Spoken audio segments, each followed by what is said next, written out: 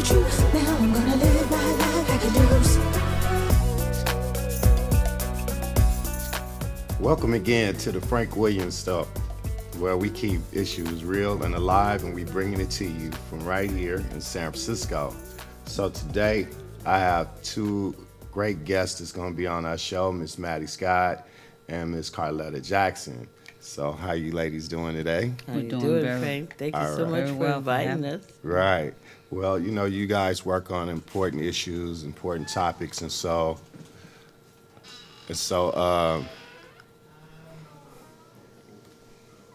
important topics. So we want to begin with you, Mattie. We would like for you to introduce yourself and tell the public who you are and what you do. My name is Mattie Scott. I am the founder and executive director of Healing for Our Families in Our Nation. I started the organization right after my son was murdered and killed to gun violence here in San Francisco. He was killed July 17, 1996. At that time, there was no services or anything available for African-American families or mothers of color like myself who were losing our children every day to the streets. So the program is to help victims of violent crime. It's to help parents get through the worst trauma nightmare of their life. Okay. And what is your son's name again? George C. Scott, father of two boys, Gabriel and Karan, who was at the time 1 year old and 5.5 years old when their dad was shot and killed. Okay. And so, Carletta, how are you? I'm doing good, Frank. Thank you so much. You know, it really warms my heart to be here. You know, I remember when we did all that work for the census 2010, and we was all over District 10, up on the hill, everywhere. And what was so amazing is there's still so many black families in San Francisco. And that's one thing I wanted to stress to everyone, is that even in the course of the outward migration of African Americans out of San Francisco due to economics, obviously we cannot afford any longer to live here, but we'd like to let you know that there are still babies, young families, mothers with 4 and 5 children who are actually right there in District 10.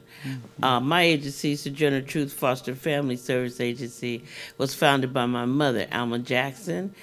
She's the CEO and founder. We've been in doing care for at-risk children, youth families, and extended families for over 26 years in Northern California.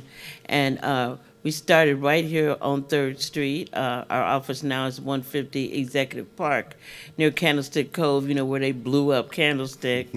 And so, you know, it's really powerful to know that the work that we've done with these at-risk families continues. And there's a lot that I want to say further as we talk, but I just wanted you to know that me and Mattie have been working together for over 10 years, and it's a very powerful thing to be able to work around the violence that we're currently addressing every day in our community, and at the same time trying to get these babies back home to their mothers and fathers, where both mothers and fathers are currently incarcerated.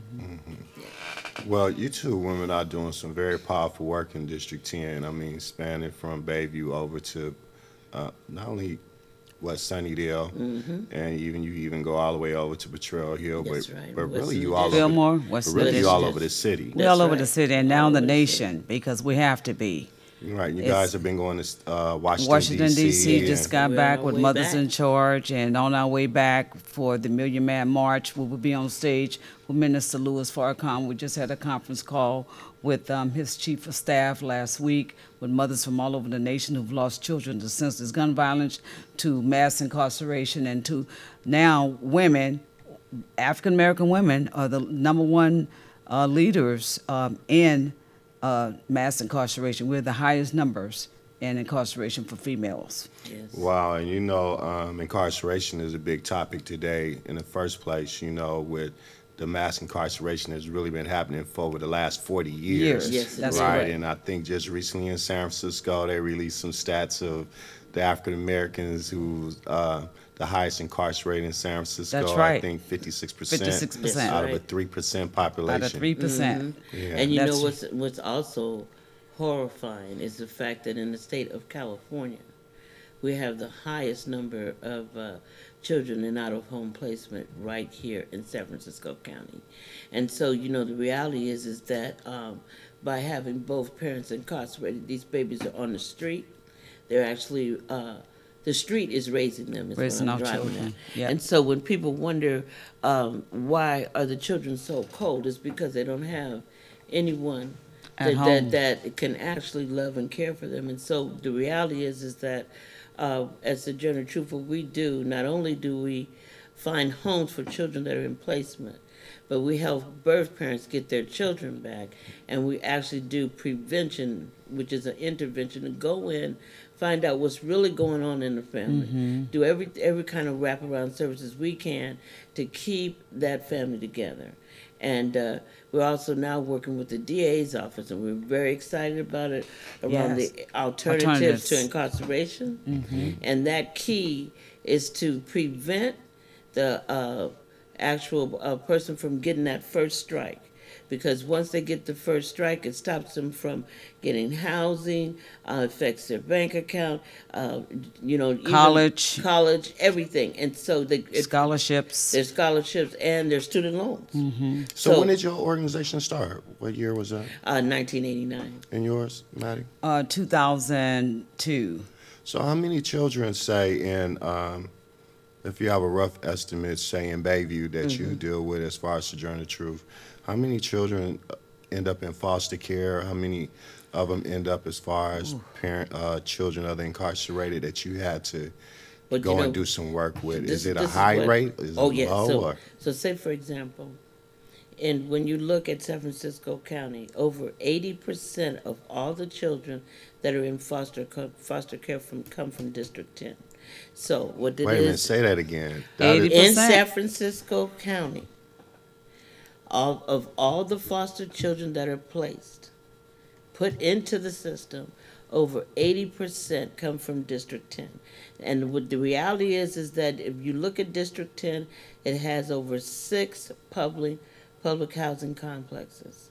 Alice Griffin, the 2 in Sunnydale, Hunters Point. Well, there's at least 3 in Hunters Point, and then if you count Potrero Hill.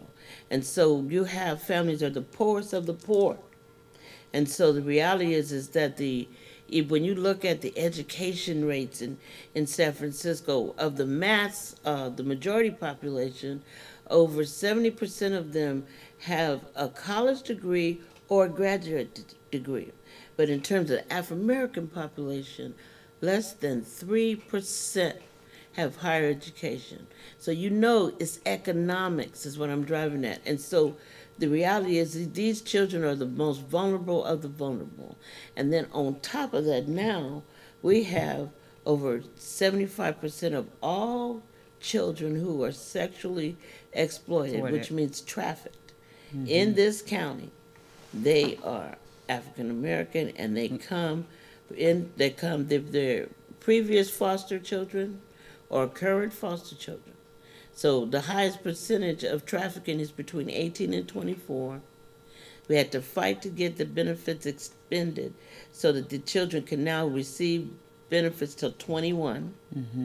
Okay, because when they did the actual evaluation, they showed that after emancipation, that we had the highest rates of homelessness, homicide, and sexual exploitation, as well as other type of recidivism. What they say, modern day slavery. So we got a lot of work that needs to be done, and it starts with an education. There is no such thing as a teenage prostitute. That they are victims of child abuse and sexual exploitation. No person under 18 can consent to a sexual encounter. And the reality is that they took the most vulnerable of the vulnerable. We have children as young as 10 years old being targeted into sex trafficking.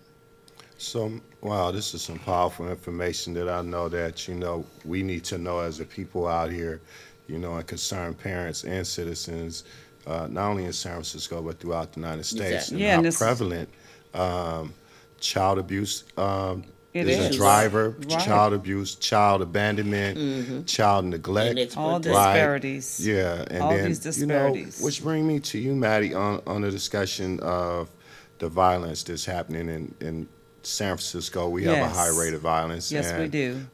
It's been prevalent, for quite some years. Even though the incarcerated rate has risen for African Americans. Some of the crime has went down. We can't say some of the crime has went down. But let's talk about the behavior, because a lot of what you was just touching on, Carletta, as far as some of the drivers for what's happening with our children, how they even become children of the incarcerated in the first place. Right. Which speak of educational systems, it speak of our employment system, it speak of our economic system, right? It speak about those in poverty, Right. correct? So aren't these main drivers of violence, Mattie? Yeah, all of them lead to violence. Every last one of them. Socioeconomic.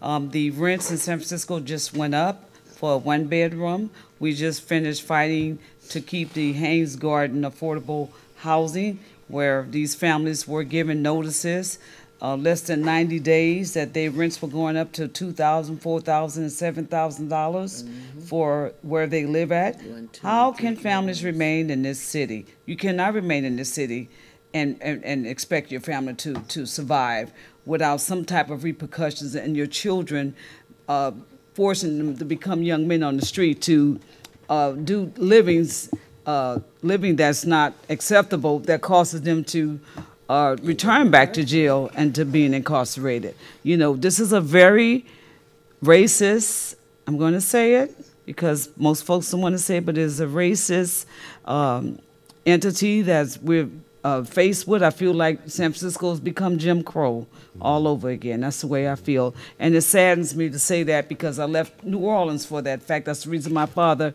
moved out here from New Orleans to here, for better lives, for a better lifestyle, a better education, and to have a productive living. But now our people are forced, black and brown, are being forced out of San Francisco with regentrification, socioeconomic, not enough employment. The new Twitter companies that are here tax-free, not paying any taxes. Our schools are not being filled with the monies that they need to educate our children. The teachers don't get a proper wage. I mean, I can go on and on of these things that are happening that causes the violence. All this stuff plays a major role in violence. We know education is key in keeping a young man off the street and out of jail. Education is key. That's what kept us going in the WIN program. I was a teenage mother, but we had the WIN program. We had a PIC, Private Industry Council. We had all these wonderful programs that kept people,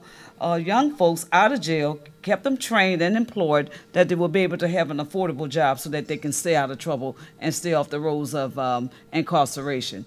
So I'm really sad that the way our city is going. The population of people of color are leaving here in drastic numbers. The numbers have gone down. I think we are now, 3%? 3%. 3%. On that note about the changes that's going on in San Francisco, even in the Bay Area and some other major cities across the United States, and whether it's by coincidence or not, I want to ask you, Carletta, so what about the children then? Because if like Mattie's saying, rent is going up astronomical, and what I want to add to that is that children, there's no pipeline from high school graduation to employment these days. And by some of the major cities such as San Francisco that has the high-tech companies now that's doing a lot of high-tech, they're not really matching that degree level of employment to even get hired by them. And there are no incubators within any of the districts from these programs that's been coming into, or these corporations been coming in. Yeah. What's going to happen with our children too? Well, see, that's a very powerful question. The reality is that today, on the news, they showed teachers, nurses, union employees. They all came together to demand and say to Mayor Lee, San Francisco is not for sale. And so what this is about is the fact that none of us can afford to stay here. And San Francisco is one of the most beautiful cities in the world. And the reality is that I've been here since I was 5 years old. I went to John Muir Elementary, then Mariloma Aptos. I'm a Lowell graduate. I went to San Francisco State. I got my law degree from New College of California, right here in San Francisco, public interest law. I worked with Hennessy. He was one of my professors when I was going through law school.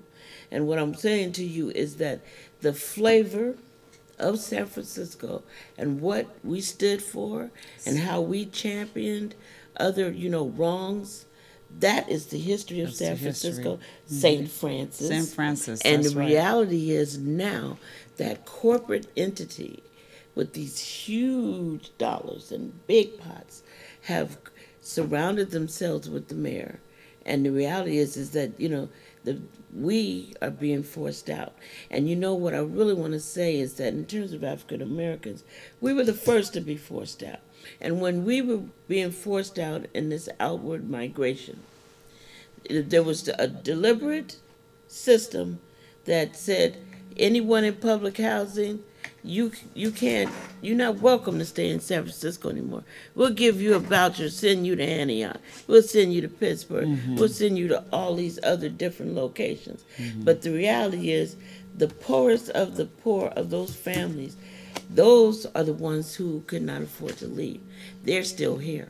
And so as African American nonprofit agencies, in everything we do, we need to, number one, put it on notice that violence is a public health epidemic. Exactly. And that this is affecting not only the fabric and art community, but not only San Francisco, the state of California, but the United States of America. And that we have a duty to educate our children, for them to feel safe at school, for these kids to be able to play outside instead of being inside the house afraid of a gunshot. I have foster children who were actually on the scene when the murders occurred, when their little baby was right on his chest, and they still shot into the house. We've had babies who have actually been wounded and died. And now we have a situation where females have also been murder victims. Not just, that was my baby's daddy, but now the girls.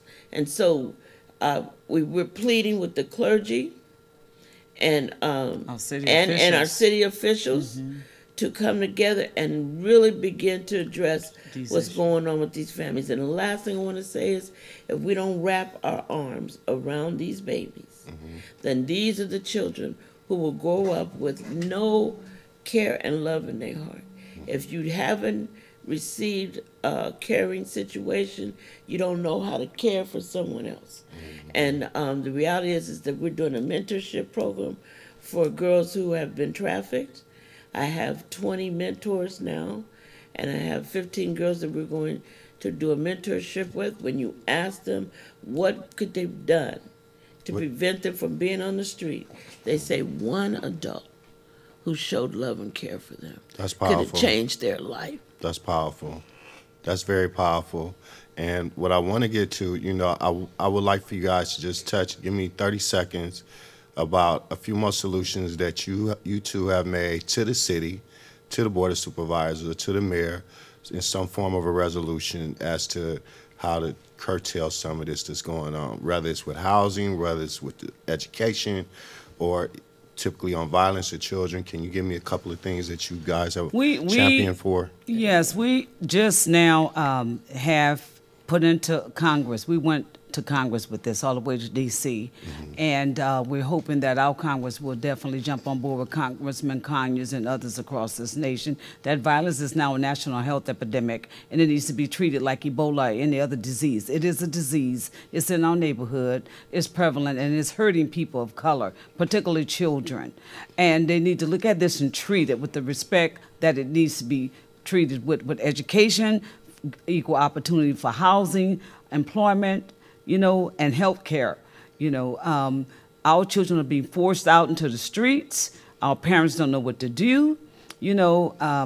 if this was to happen to Columbine or anywhere else like Newtown, things happen. Things are moving in Newtown. Things should be moving And that's for true. San Francisco just like it is in Newtown. And that's true. And I think in a meeting that we were all in recently, where it had to do with the disparities of Yes. of African Americans incarcerated, Yes. it was said if this was happening to your children, it would be in a state of emergency. That's That's right. right.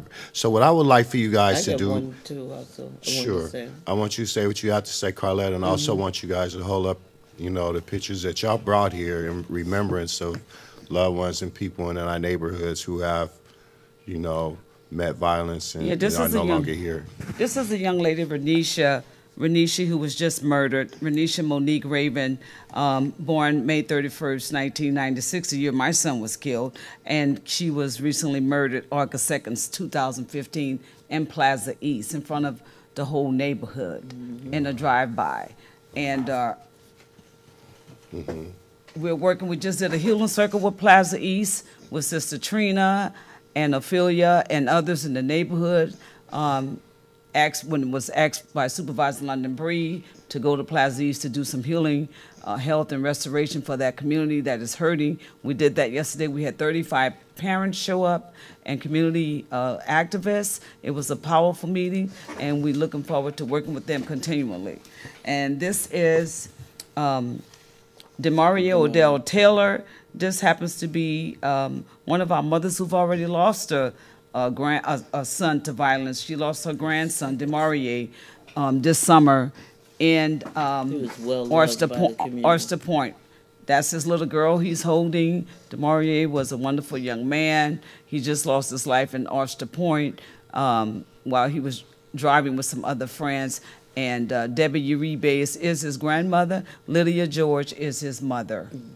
And one of the other things that we're also doing is that we have a program at Washington High School, and it's directed at risk youth, both male and female, of people of color. And the reality is that this is our second year.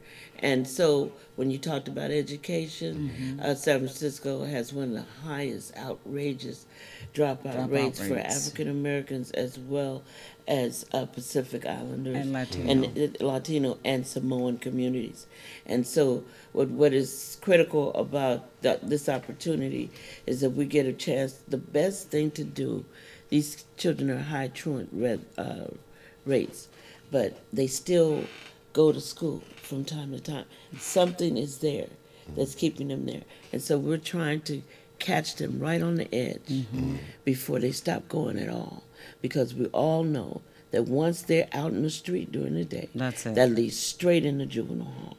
And so, Wow. we're trying to catch them as early as we can because it takes an entire village to raise a child.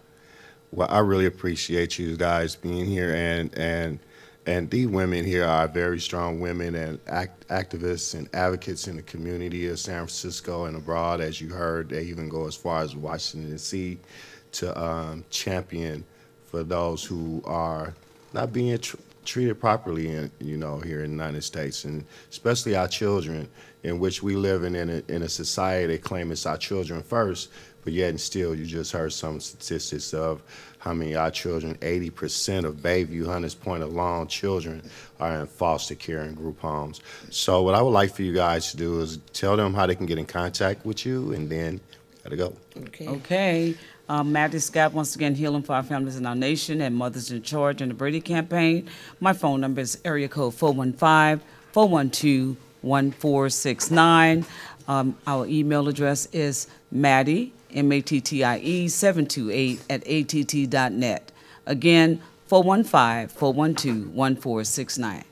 And I'm Carletta Jackson Lane, Sojourner Truth, Foster Family Service Agency. We have 2 offices, 150 Executive Park, as well as our second office at 1099 Sunnydale in the building called The Village. And so my number is area code 415-647-0662. And my email address is C as in Charles Jackson Lane, LANE, @yahoo.com. We love you. God bless you. Thank and you. keep you. Thank you. Yes, and thank you for tuning in to the Frank Williams Show, where we talk about real issues And I tell you, I want to thank you, Mattie Scott, and I want to thank you, Carletta Jackson, for being my guest today. Thank and hopefully we can have you back on, because there's a whole lot more we need to talk about when we Yes. talk about the different variables and things Yes. that affect our children, but affect our adults as well, Right. and how we are being treated, and how Yes. people of color are being treated in San Francisco and other major cities. Right. So thank you. Thank you. Thank you. Sing Open it! my mind with the truth, Jeremy. Open my mind with the truth. Open my mind with the truth. Now I'm gonna